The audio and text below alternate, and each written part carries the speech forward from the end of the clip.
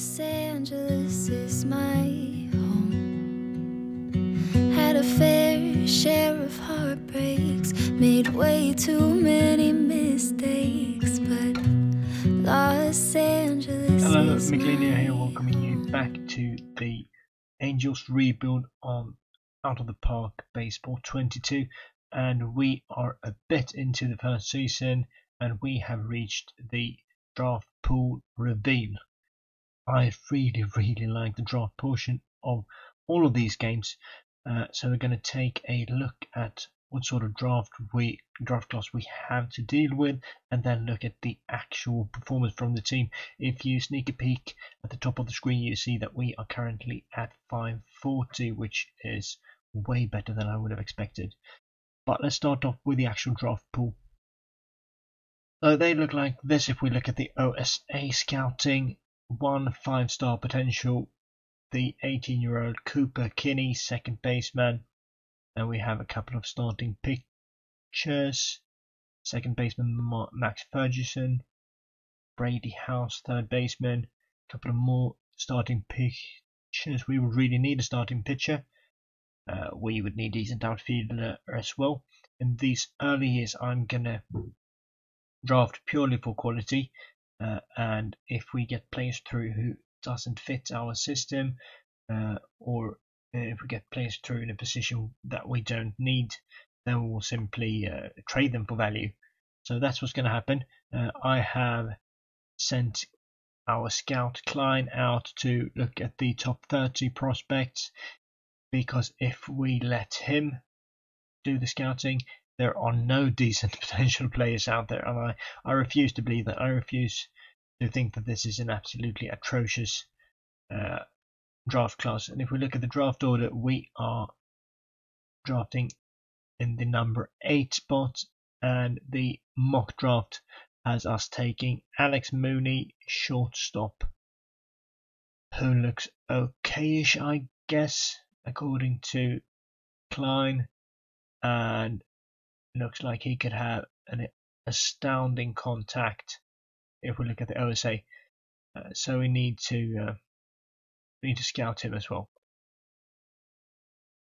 If we look at the actual team, this is what it looks like. We are second in the West Division behind Astros, but we're only 2.5 games behind, which is way better than predicted. We were supposed to finish around 500 in win percentage this season, and at the moment we are above that, which makes me very happy. If we look at the batting leaders, Mike Trout has a 332 batting average, David Fletcher 302, and Anthony Rendon 284.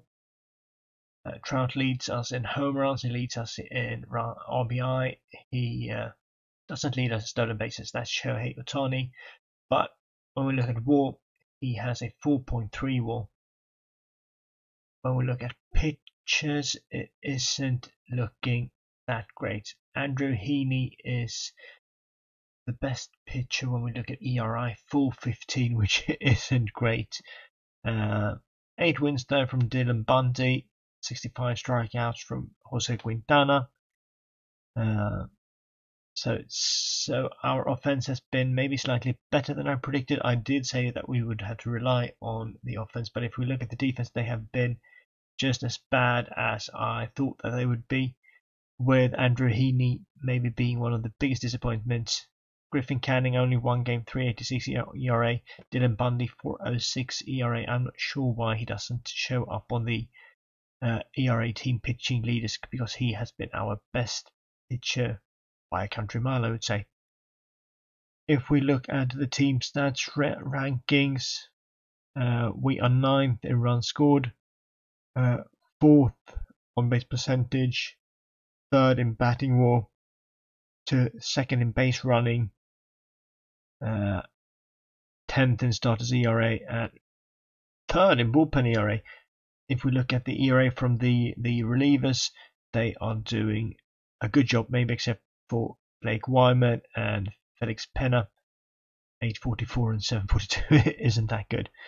We are 1st in defensive efficiency. So the defensive players, they have been doing well. So I'm actually pleased with the way this is going. I'm going to simulate a couple of more games and then I'll see you back for the draft in just a little while.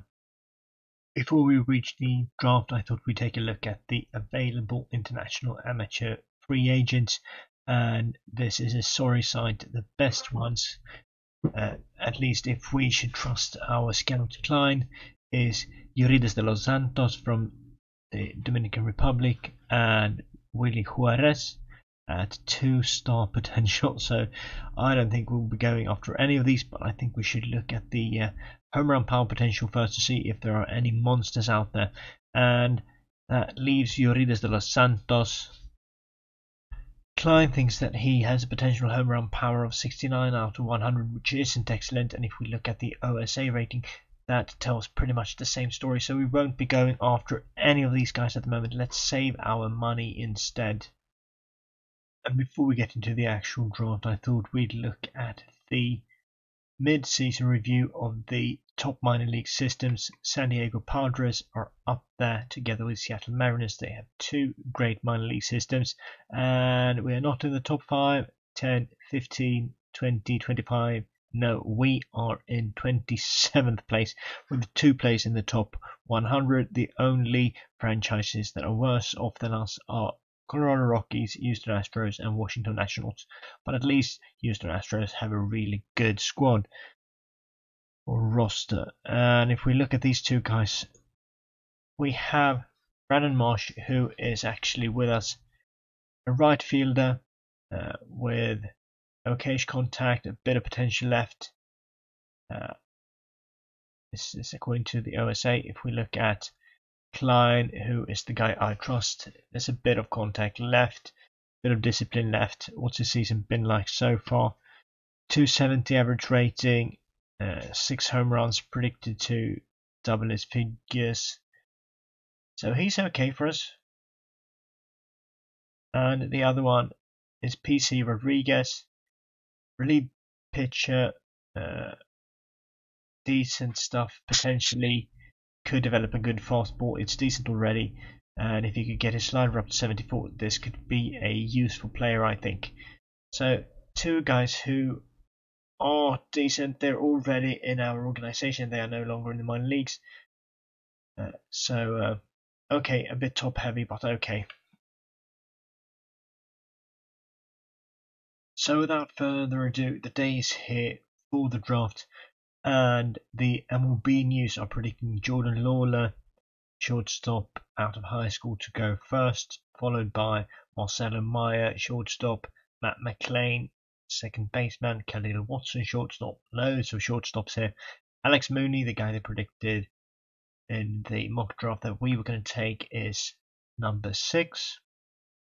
And if we look at the All-Star Prospect Game rosters, we don't have a single player. Yes, we do. Hudson Head, sorry, one of the guys who I have managed to sign through a trade. I'll show you him. He came through and has been okayish at the A level so far. So we got him in a trade from Pittsburgh. He is in the prospect game. I'm not sure what we should think about that, but maybe he is a little bit better than I actually thought that he would be. And that was with more further ado than I thought it was going to be. So now without further ado, let's go into the actual draft.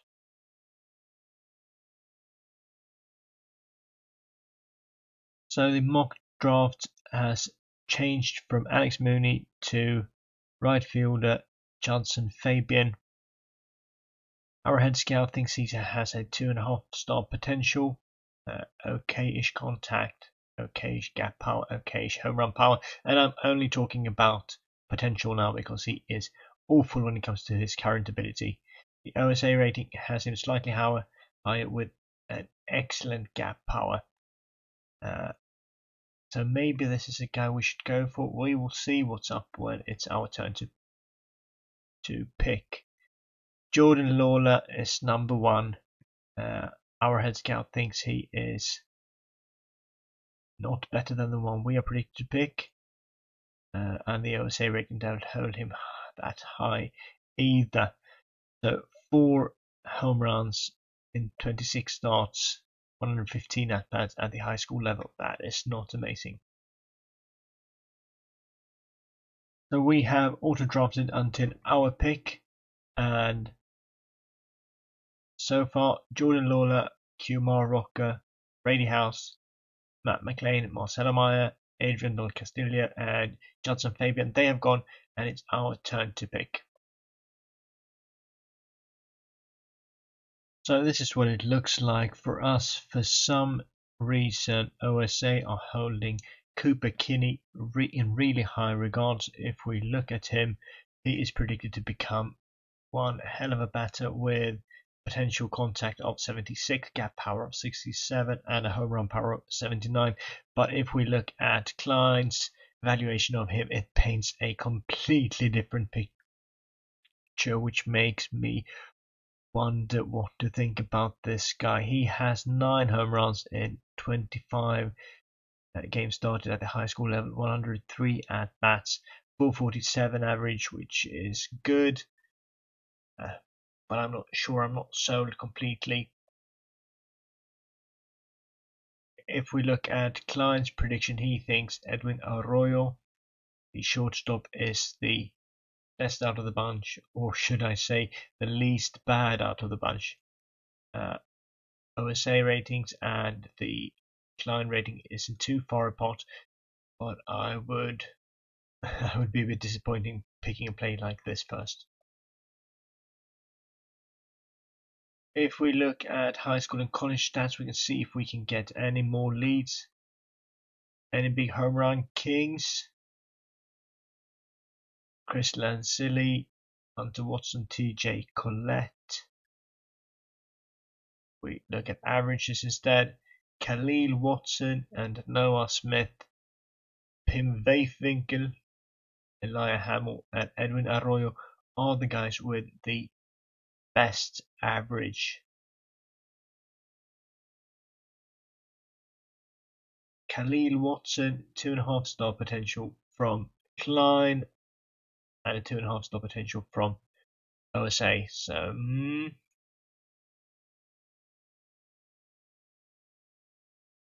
I keep coming back to Edwin Arroyo, but he seems very lackluster when we look at his basic batting ratings. He looks like he's going to be a very good defensive player though, which could lean us towards taking him. If we look at the scouting director recommendation, they think we should go for Ian Moller.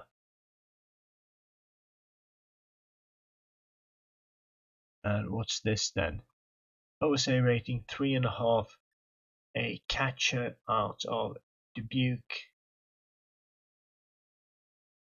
and Klein is thinking he is okay. How has he done at the high school level? 460 average, 7 home runs in 87 at bats, which I think is good. Catcher ability 55, catcher arm 67. Never hangs his head during slumps or losses, which is good, I guess. I'm still more inclined to actually pick Arroyo.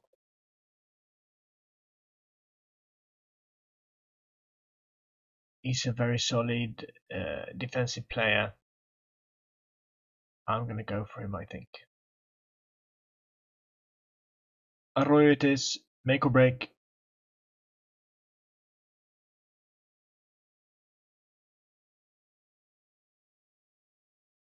For our second pick, the scouting director thinks we should go for Brock Daniels, a shortstop from St. Louis.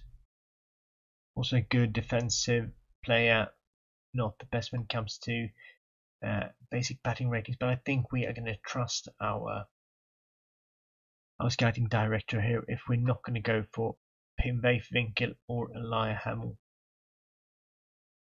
and they think it just looks atrocious, which makes me think we're not going to pick him. And Elijah Hamill doesn't have the best potential either. Do we have any pitches here?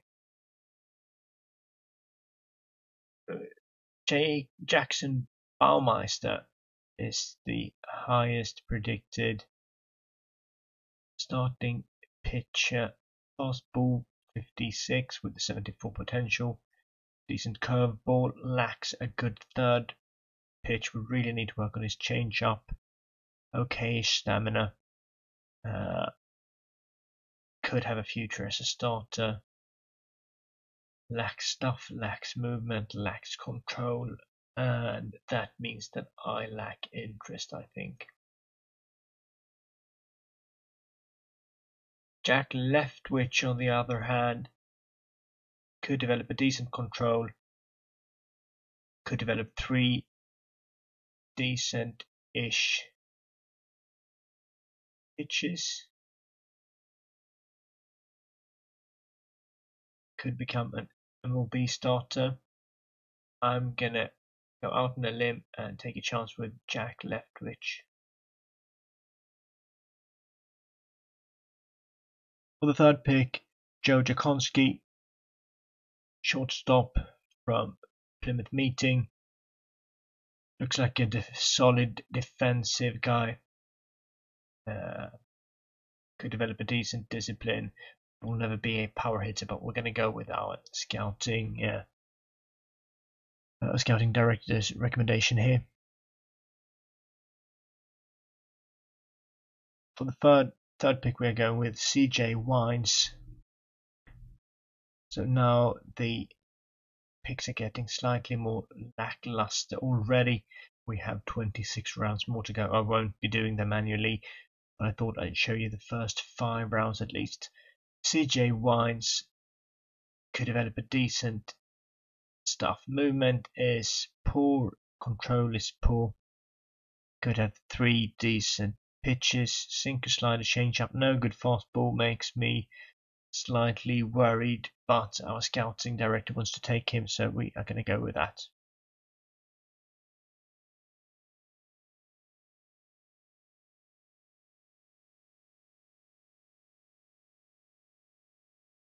And for the 5th pick, Alex Mooney, maybe. He was predicted to go earlier on, but his signability would be impossible.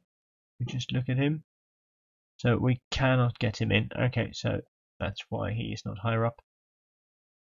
James Tibbs, though, is the guy with the highest potential. Why do they want to pick Rene Lastras? Let's look at James Tibbs. Could develop a decent home run power, decent eye. Never going to be a good contact hitter. Decent defensively. We are going for this guy.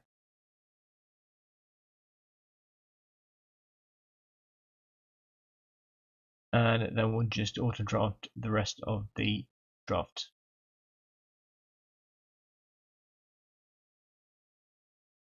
So we did manage to make deals with all of our top draftees, but it will take time before they come through. If we just look once more at our prospects before we end this episode, our minor league system has jumped up to 25th. The guys who are just outside of the top 100, we'll look at them to see if any of them are going to come into contention for the next few seasons. Jeremiah Jackson, second baseman, could develop a decent home run power, which I always enjoy, which would probably make him, at least we're going to try him at AAA maybe next season. He's going to go to AA and then AAA. At A+, he has 9 home runs in 207 at bats, which isn't great. 280 average, so we will need to work on him, but maybe he could become good enough to actually play for us. We will see moving forward. Hudson Head, the guy I was talking about, he was in the prospect game, came to us in a trade with Pittsburgh, and is having a decent season at the A+ level. It could develop his discipline. He could be good, could develop his defensive rating slightly more.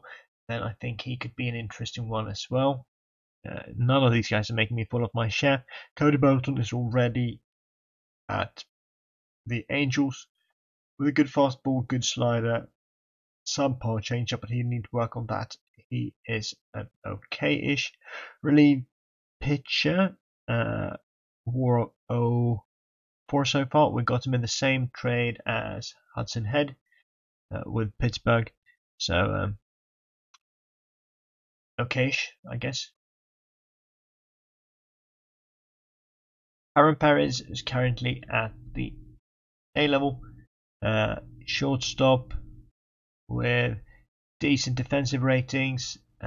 Isn't really good at hitting the ball at all.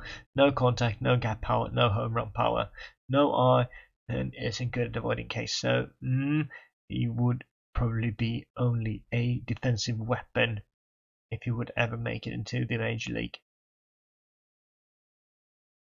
Joe Ryan at AAA, decent stuff, bit of potential left for the relief pitcher. Okay control. 5 pitches in his arsenal. 74 fastball, velocity 94 to 96, which is good. Subpar cutter, decent curveball, good slider, and a subpar changeup. Could he keep working on all those 5, then he would probably become good enough to be a relief pitcher in the MLB. I don't think he has what it takes to be a starter. If he could work on that fastball and that slider, maybe. Lacks movement though. We will see. I'm keeping my eye on the 25-year-old. And the final one on the list, Arolvera, needs to work a lot on his batting if he's going to be good enough to actually hit any balls. Good defensive ratings, but I don't see him becoming good enough for the MLB in several seasons. Only 18, currently at the rookie league level, so they would need to improve massively going forward. That's going to be it for this episode. I'll be back kind of shortly once we get past the trade deadline, and then we'll see where this season is going. As you see, we are currently at 525 win percentage this season, only one game away from the 100 mark, so doing better than we were predicted to. I'm very pleased, but this is going to be for the long run. This is going to be a complete rebuild, so we will keep rebuilding. Thank you for watching. If you do like this, give me a thumbs up, drop a subscription, put on your notifications so you don't miss this series. There'll be plenty of episodes, and we are in for the long run. Thanks for watching. See you soon. Bye. Los Angeles is my home. Had a fair share of heartbreaks, made way too many mistakes, but Los Angeles is my